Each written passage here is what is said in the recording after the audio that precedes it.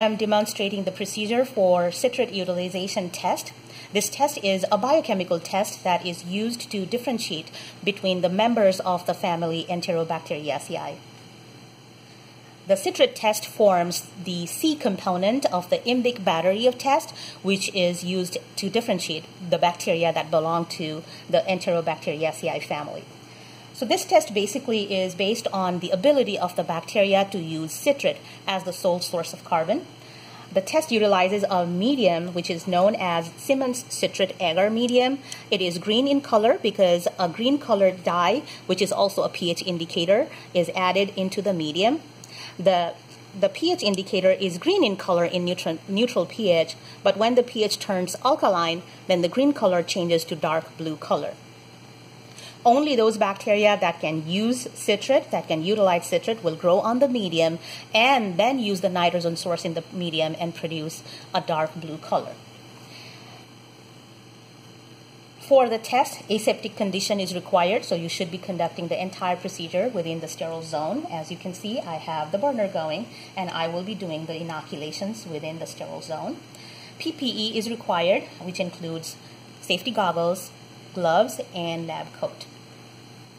For the test today, I have two bacterial species, Enterobacter aerogenes on TSA plate and E. coli on TSA plate. The procedure is simple. You do a zigzag inoculation and transfer minimal amount of bacteria onto the slant of the Simmons citrate agar slant. However, one difference in the procedure from the other procedures that you have done is that we are using inoculating needle and not the inoculating loop for the inoculations. The reason is we want minimal amount of bacteria being transferred onto the slants. We do not want a visible clump of the bacteria because that will later give a false positive result. It will look like there's growth, whereas in reality that's not growth, that's the original mass of bacteria that was transferred. So to avoid that, we use the needle. With the needle, we can take just the right amount of bacteria required to do the transfer. Okay.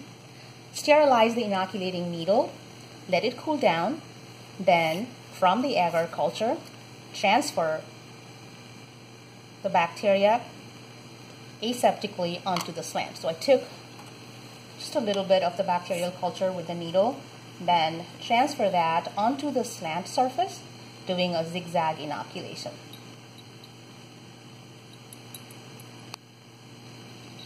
After transferring, sterilize the inoculating loop, let it cool down, and repeat the procedure for the other bacterial species, which is E. aerogenes for this lab. Okay, so I'll repeat the inoculation for E. aerogenes following the similar procedure.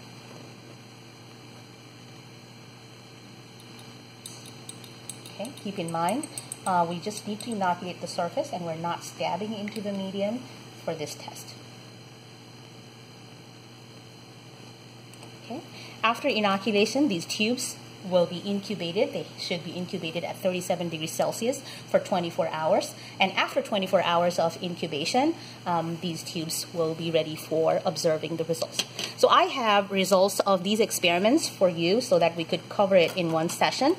So these are the bacterial species that we inoculated, and these are results. These are 24-hour results of the same test.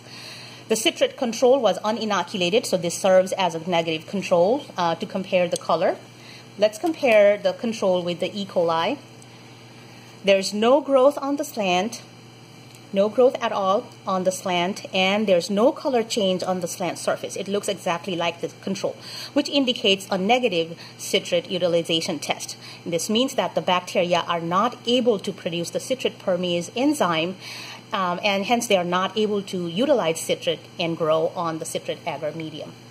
Let's compare the results of E. aerogenes with the control, and clearly you can see a dark blue color on the slant, right? A dark blue color, and then there's a good amount of growth on the slant surface. Okay, so this indicates a positive citrate utilization test result, and that means that Enterobacter aerogenes are able to utilize citrate as the sole source of carbon, and hence they are able to grow on the medium and produce alkaline byproducts by using the nitrogen source present in the medium.